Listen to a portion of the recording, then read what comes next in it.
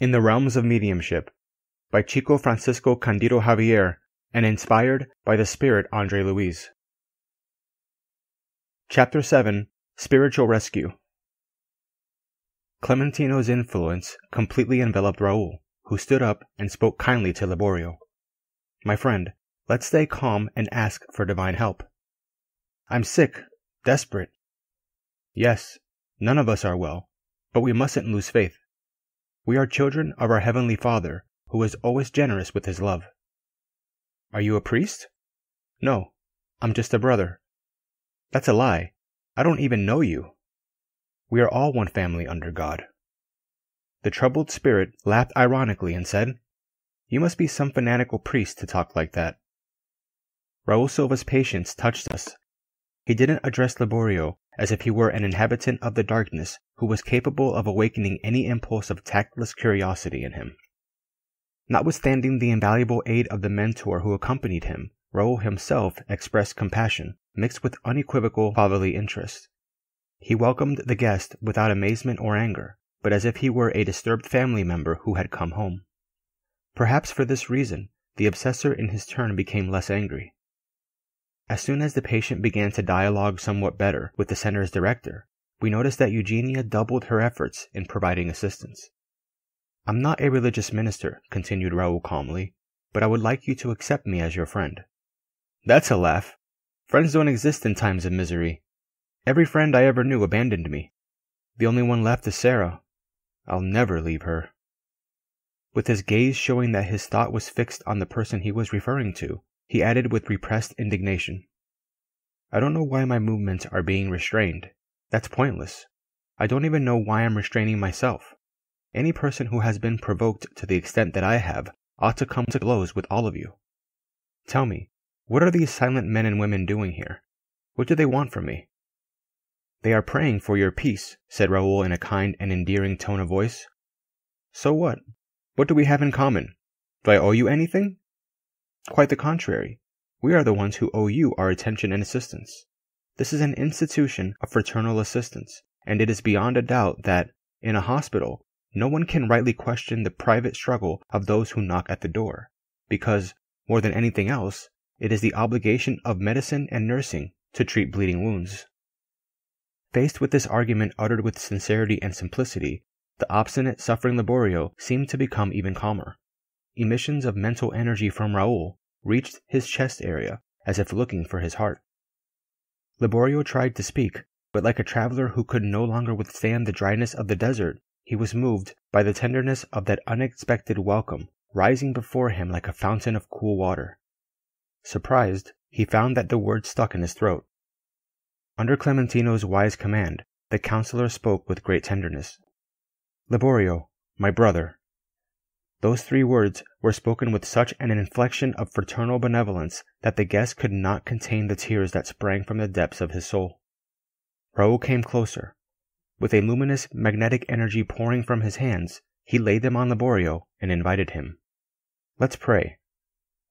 After a minute of silence under Clementino's inspiration, Raul prayed lovingly. "Divine Master, cast your compassionate gaze on our family united here. Travelers of many pilgrimages, at this time we rest under the blessed tree of prayer and implore your help. We are all indebted to you, and we are all in pledge to your infinite kindness, like servants indebted to their master. Although we pray for us all, we pray especially for this friend, whom you have surely sent to our hearts as if he were a sheep rejoining the fold, or a flesh-and-blood brother returning home. Master, grant us the joy of receiving him with open arms. Seal our lips so that we may not inquire about his origin, but open our souls to the opportunity of having him with us in peace. Lend inspiration to our words so that imprudence may not find its way to our tongue, deepening our brother's inner wounds. Help us maintain the respect we owe him. Lord, we are certain that chance does not preside over your designs. Your love, which invariably reserves the best for us each and every day, brings us closer to one another for righteous work. Our souls are threads of life in your hands. Adjust them so that we may obtain from on high the blessing of serving with you. Our Liborio is one more brother who has come from afar, from remote horizons of the past. O Lord, help us, so that he may not find us proclaiming your name in vain. The visitor was weeping. We could clearly see, however, that it was not the power of the words that were affecting him, but the radiant sentiment that structured them. Raul Silva, under Clementino's radiating right hand, seemed enveloped in intense light. "Dear God, what's happening to me?" Liborio managed to cry out in tears. Brother Clementino signaled to one of the workers from our plane. He quickly obliged, producing an interesting item that looked like a screen of very thin gauze, with special devices, and measuring approximately 1 square yard.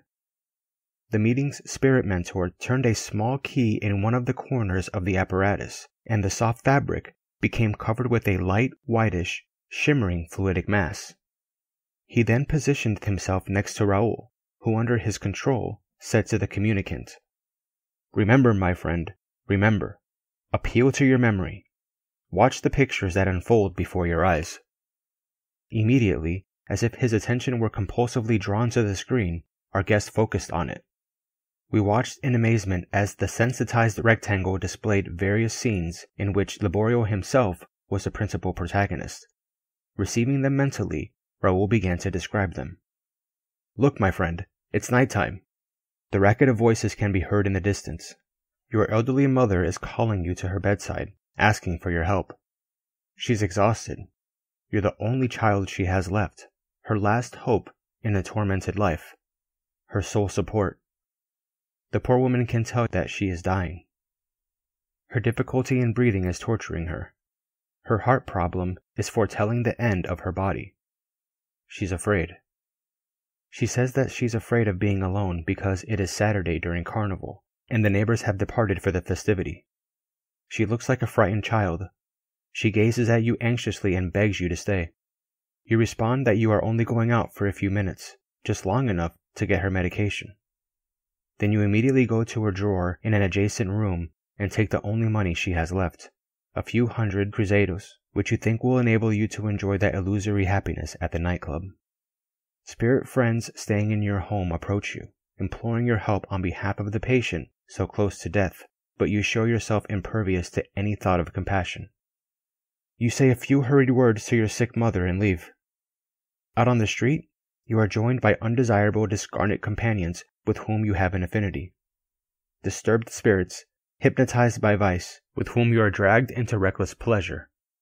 For 3 days and 4 nights, you surrender to madness, completely forgetful of all your obligations. Only at dawn on Wednesday do you return, semi-conscious and drained. The old woman, rescued by anonymous hands, no longer recognizes you. She awaits her death with resignation, while you walk to a room in the back intending to refresh yourself with a bath. You turn on the gas and sit down for a few minutes, your head spinning.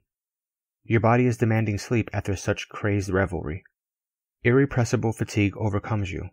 You lose sense of yourself and you fall asleep, half drunk, losing your life to the toxic gases. On a sunny morning, a funeral car delivers you to the morgue as a simple suicide. At this point, the patient, as if waking from a nightmare, shouted desperately, "Oh, that's the truth! The truth! Where's my home? Sarah! Sarah! I want my mother! My mother!" "Calm down," counseled Raul compassionately. "We are never without divine assistance. Your home, my friend, closed its doors along with your eyes of flesh, and your mother is now in other spheres, extending her loving and sanctifying arms to you." Overwhelmed, the communicating spirit fell into tears. So great was his emotional crisis that the group's spirit mentor rushed to disconnect him from the mediumistic instrument, entrusting him to the spirit guards so that he could be appropriately sheltered in a nearby organization. In a profound process of transformation, Liborio departed, and Eugenia resumed her normal position. Because the screen had returned to its original transparency, I addressed our guide with some spontaneous questions. What was the function of that unfamiliar rectangle? What scenes were those that had so quickly appeared right before our very eyes? That apparatus, Alice kindly stated, is an ectoplasm condenser. It has the ability to concentrate the energy rays projected by the meeting's participants, thereby reproducing the images that flow from the communicating spirit's thoughts. not only for our own observation but also for analysis by the counselor, who receives them in his intuitive field, now aided by the magnetic energies from our plane. Obviously, the workings of such a mechanism must be extraordinary, said Ilario, greatly impressed. It's nothing to marvel at, really. The spirit guest only gazes at the reflections of his own mind, much like a person who examines him or herself in a mirror. But if it is actually an energy condenser, I considered, then we would have to conclude that the success of the endeavor would depend on the collaboration of all the members of the group. Precisely, confirmed the assistant. The ectoplasmic energies are supplied by the group of incarnates for the benefit of those brothers and sisters who are still semi-materialized in the vibratory fields of the physical experience. That is why Raul Silva and Clementino require the concourse of the whole group, so that the mechanism can function as harmoniously as possible. Individuals who exteriorize dishonorable sentiments, equivalent to poisonous principles arising from various types of degrading behavior, greatly interfere with activities of this nature, for they cast into the condenser the darkness they harbor, harming the effectiveness of the assembly and impeding the clear image on the screen for the spirit in need of comprehension and light. The issue invited a great number of questions, but our guide gave us a subtle look as if to ask for our silence and attention.